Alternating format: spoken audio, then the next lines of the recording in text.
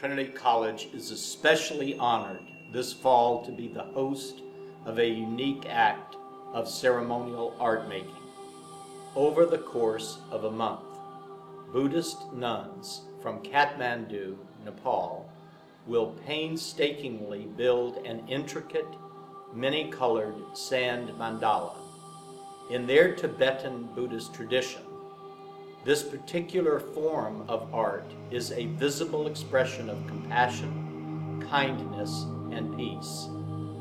I'm James F. Jones, president of Trinity College, and I want to warmly invite all of you to join us for this eye and mind opening event, along with lectures, performances, and a terrific film series, all free and all open to the public, during Mandala, the sacred art of sand.